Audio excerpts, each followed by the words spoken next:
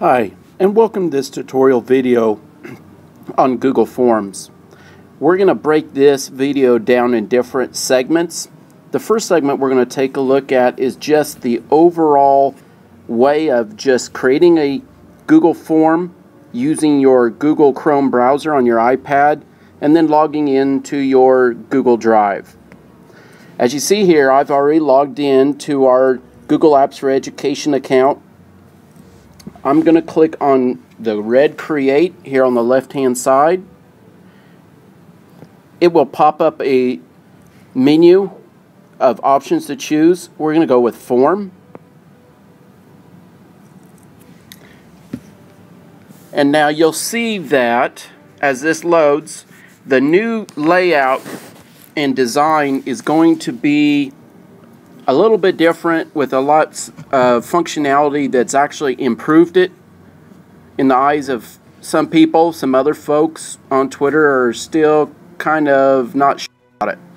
But hopefully this video will help provide you some insight on what you can do with it. We're going to close the theme piece. As you noticed, obviously when we chose Form, it creates this and all of a sudden wants us to choose a theme right away. But you don't have to do that at this moment. So we're just going to choose Cancel. Now, we're going to walk you through a few things. Let's start with the title.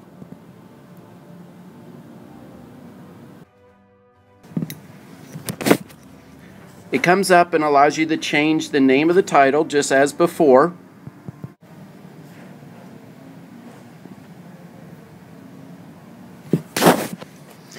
As you'll notice, when it puts the title at the top, it also puts the title on your form.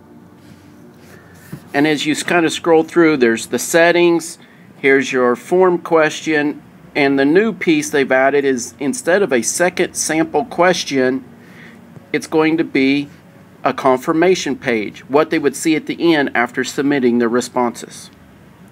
And we'll get to those in some of the other sections to this tutorial video. But we're just going to go through, for the moment, the rest of our headings here at the top. Under File, you're going to see most of the same options where you can share, send form, or under New, you'll notice that you can create some of the options, once again, document, presentation, spreadsheet, but you could also choose from templates. Nice way of finding some templates. If you had some other previous things you can open, you can. Make a copy. In the past, usually if we went to use the same form but wanted to be able to desegregate the responses without any influence from the others, we would be able to do that through making a copy. But that is changed and greatly improved in this new format. And then for those of you that like to put your forms into a blog post, a website, a wiki, the embed code that you would use is right here. So you could see you can adjust the width and the height of it, and then there's your code. Under Edit is basically going to be the same ones. Undo, Redo, which is the same as your arrows here. Under View, Live Form, the theme. So there's a couple ways of getting to the theme. You could view the live form just as you see here, or the way we'll do it in a little bit. Under Insert, you're going to see the different types of questions, section header, and page break. Those of you not familiar with section header or a page break, a lot of the time those folks that are creating a form, as in creating a self-grading quiz, and they want you to jump around from question to question based off of a response. So for example, if I'm asking a student a history question about a certain time period or a culture, if they miss that question referring to that culture, it may then jump them to another part that has some other questions referring to that culture to see if they just made a mistake or if they truly did not understand it. So that's what's some nice parts about being able to jump around. Responses. This is going to have some new options. Under accepting responses, this is the same as before, where you can check mark it to accept or remove the check mark and no longer accept responses. Summary of responses does the same thing to display. Here is one of the new pieces, or actually these next three items are really what dresses up the new format. Choose a response destination. Basically, if you remember before, in Google Forms, when you created a form, it automatically created you the spreadsheet. In the new format, it does not do that. And we'll get into that later on. Get a pre-filled URL. That's basically your survey URL with the answers pre-filled, and then they choose what's different. And then the last one, delete all responses. It will clear out any of the responses in your Google form. Now, you may ask, why do I want to do that? Well, we'll talk about this later in the video, but want you to keep in mind that you will be able to, let's say, put a form out there with the exact same questions, send it to students, and send it to adults.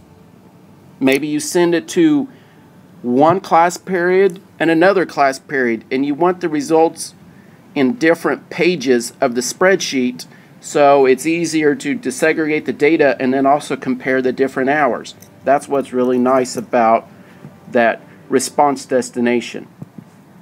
And then finally, there's your help. Your arrows we talked about. Again, just choose theme. The menu pops up. So if we were to scroll down, let's say, and I want to use that theme, choose Book Classics, and you could tell that by the blue rectangle around the image. And I'll choose OK. And now the theme says Books Classic, so you know that. Response destination, we just talked about that, and we'll show that to you. And then View Live Form. This is your live preview where you could actually interact with it, and we'll actually use that in another segment demonstrating.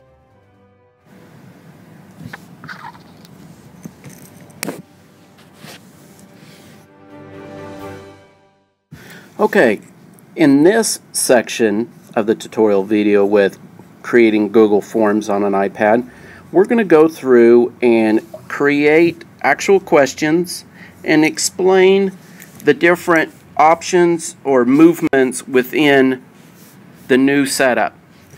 As you see here, we have the ability to require people to log in to complete surveys. But if you're wanting to collect information or responses from people outside of the school district, internationally, globally obviously, you're going to want to remove the check mark, and it just confirms this to make sure in case by accident you've touched it. But we're making sure we remove it. And now in the form description, basically what I've always explained to folks that I train is make sure you describe the purpose of your form and also explain to them how you plan on using that data, and finally let them know when to expect the responses to no longer be accepted, or even how you might plan on sharing those.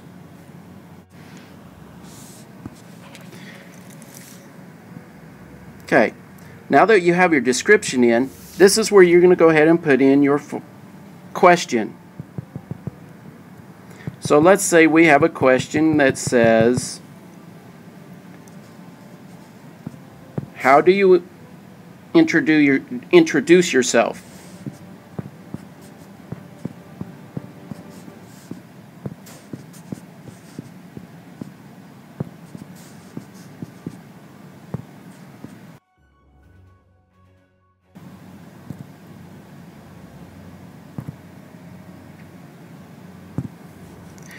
And what you would use then is, when you think about this next line where it says help text, you could say select the most appropriate answer.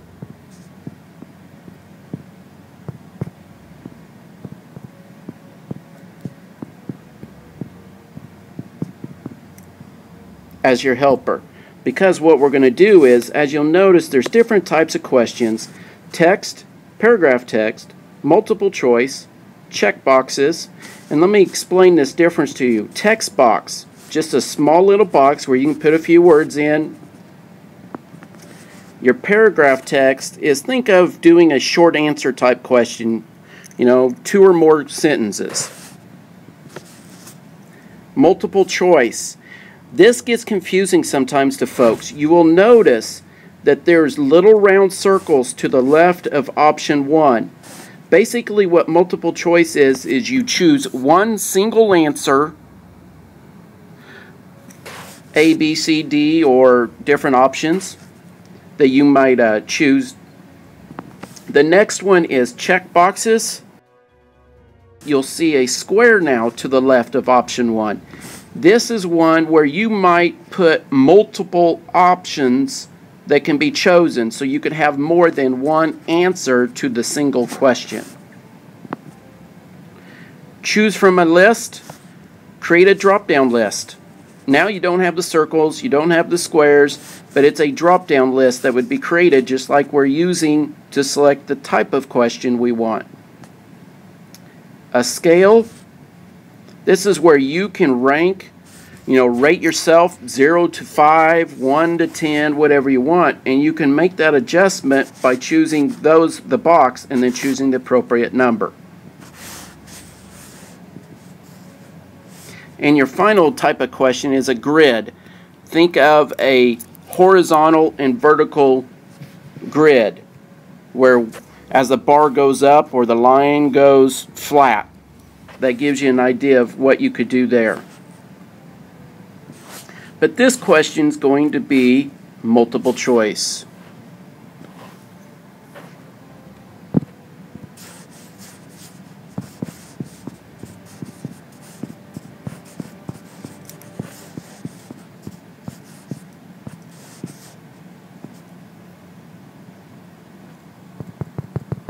In this line we're going to say I reduce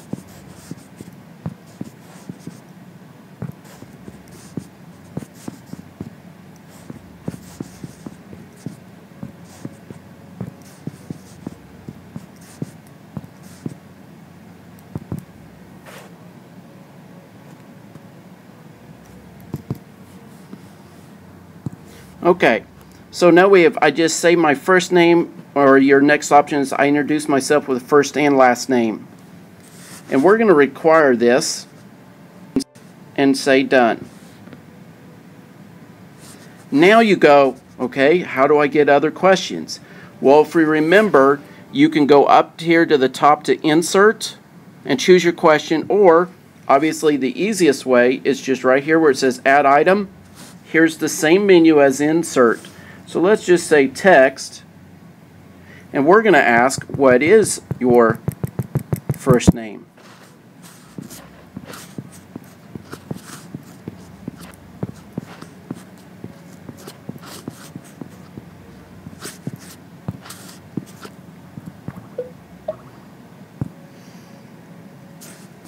And we're going to require that and say done.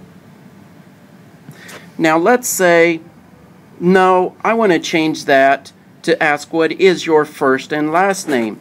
Well, it's just like on the previous style. You would come over here to the left hand side where you see the pencil, or excuse me, the right hand side, and use the pencil to go into edit mode. Now we're going to add one last question, and we're going to go back and say where you want to use a scale. And we're going to ask, how do you rate your computer skills?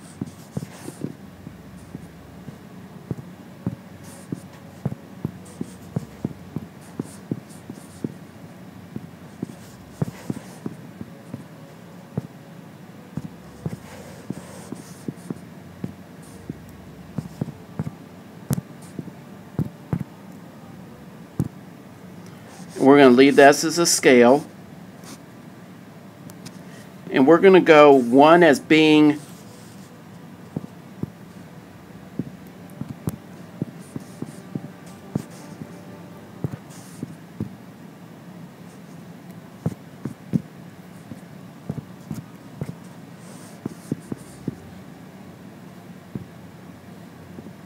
And then finally,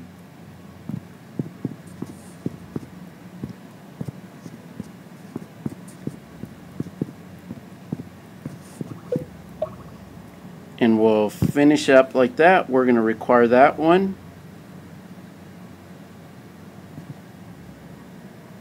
And say done. Now we're going to scroll down. This is what we talked about earlier as far as what people will see after they hit submit. Well, we're going to add a little more detail to this and say thank you for completing our survey.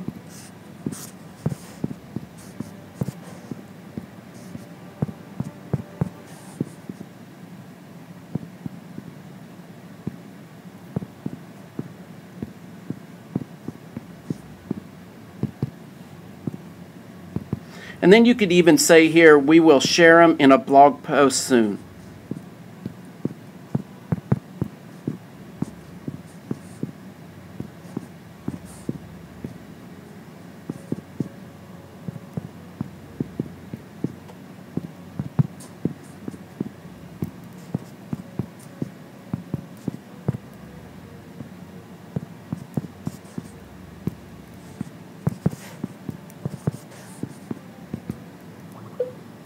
Now you'll notice it says show a link to submit other responses. That's if you want to give them a link after completing this one to go to another form and finish. But for this, we're going to hit that.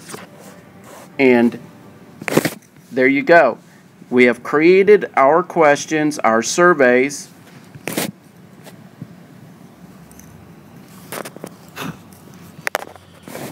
Alright, in this last part of this little video, we're going to show you how to have your form shared with folks, where to get their responses, as well as how to set up a couple pages within a single spreadsheet to organize your survey results, as we said at the beginning, to where maybe you want to have one class period and another class period on separate pages using the same form, or maybe you want to have students, staff, teachers, adults, parents, whomever it would be, they're answering the same questions but on a different page, so you can compare the numbers without their responses actually influencing your overall collection. So let's get started on that part. Under responses, remember, make sure your check mark is showing for accepting responses, because without it, it wouldn't be there. So now let's go ahead and take a look at View Live Form. Here is the form that we created. What you will find out now is it's fully interactive, even though we're just looking at it because this is your live form. How do you introduce yourself? I'll say I introduce myself with first and last name. We'll provide my name. And how do you rate your computer skills? And say submit. And there you will see your confirmation that we created.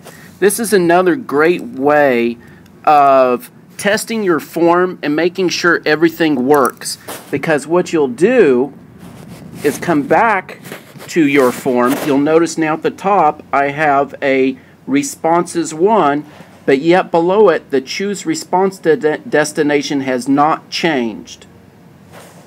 And that's what's also one of the new features that we introduced and just kind of briefly touched on earlier in the video.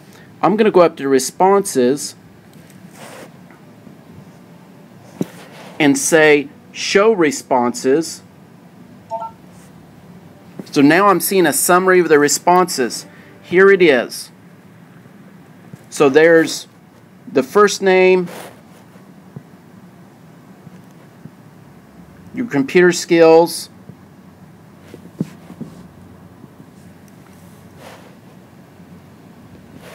now what if something was not right? So for example, if we look at show summary of responses again, you'll notice that it says, how do you introduce yourself? I just say my first name or introduce myself first and last name, but you'll notice there's no response for what is your first name. So we can go back and say responses, delete all responses, and this is just a fallback to make sure everything's okay. Choose there. We'll give it a moment for responses to clear. Now you'll notice it's reset to 0. So now we can kind of go back and look through our questions. And you know what's nice is you can also reshuffle your questions. Okay, so now we have our survey. We want to go back and be able to contribute some resources now. I'm going to say here,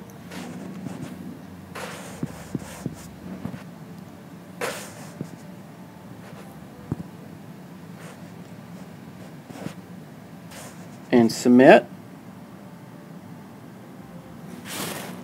Jump back.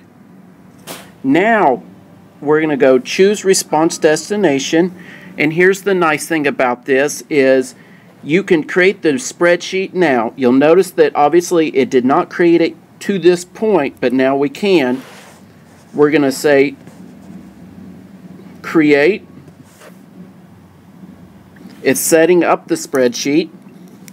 Now we're going to go to view responses. We're going to see the spreadsheet. Now you'll notice Dean appears this time. So I introduced myself with the first and last name as our answer, Dean, and 4 is the skill level. But now I'm going to go up to responses, go to change response destination, and this is where we were talking about. Now let's say I'm sending these questions out, exact same survey, to a different group of people. I can choose the new sheet in the spreadsheet and say choose. It's going to come up with some selections for which spreadsheet. You'll notice that the one in blue, Google Forms via iPad responses, is the one we're currently in. That's the one I want. But you can notice that you could choose any of your other spreadsheets. I'm going to hit select. It's setting up the spreadsheet at the top. Once that's done, we're going to go to live form again. This time I'll just say first name.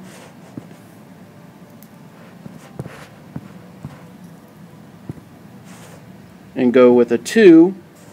Hit submit. So you notice it's the same survey, same response, but when I go back to our form, see how we have a responses of 2, but here's the difference. View responses. If you remember, the first one we did and showed you had introduced myself with first and last name, Dean, and 4. Now right up here at the top is the form response 1. And now you'll see right below it, we've got, I just say my first name, John, and 2. So there you go. That's one way of being able to segregate your data. And finally, just as a reminder, you can use the link here at the top from your form, or back under File. If you prefer to embed, go into your and make your adjustments, or just copy the code as needed. And there you go, the overview of creating Google Forms and accessing data through the Google Chrome